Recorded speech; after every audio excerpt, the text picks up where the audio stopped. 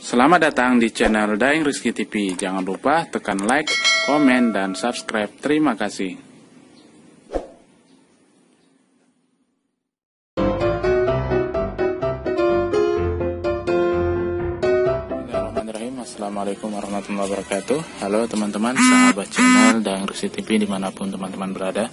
Di video kali ini kami akan berbagi tips sederhana ya sebelum melakukan penanaman tanaman cabai dalam polybag supaya tanahnya subur. Jadi di sini kami ada beberapa tanah yang sudah dimasukkan ke dalam polybag ukuran 35 x 14 cm ya teman-teman. Ini rencananya akan kami tanam cabai rawit dan juga cabai merah besar. Jadi untuk tipsnya ini tanahnya akan kita lakukan pemupukan teman-teman dengan menggunakan pupuk NPK pusri supaya tanahnya akan lebih subur ya.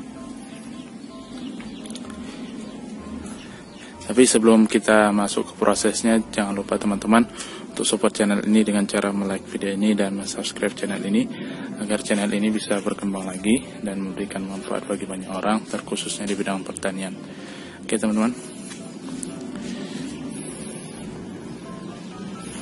Ya, di sini kami sudah sediakan air dengan takaran 2 liter.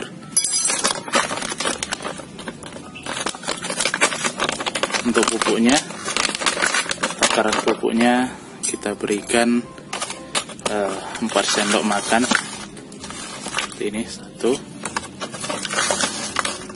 2, 3, 4. Ini kita aduk teman-teman.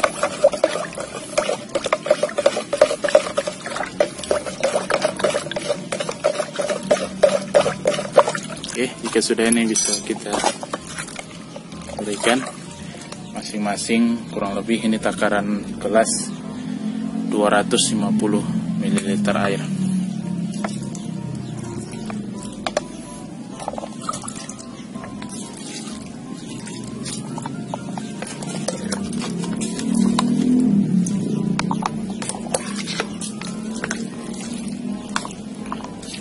Ini tujuannya supaya tanahnya lebih subur ya teman-teman.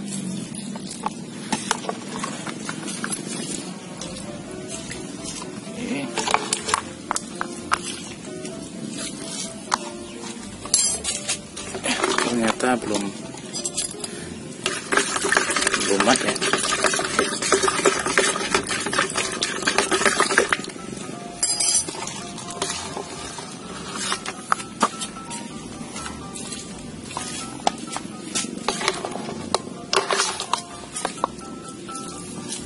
Oke teman-teman, cukup sampai di sini video singkat kali ini. Semoga videonya bermanfaat ya.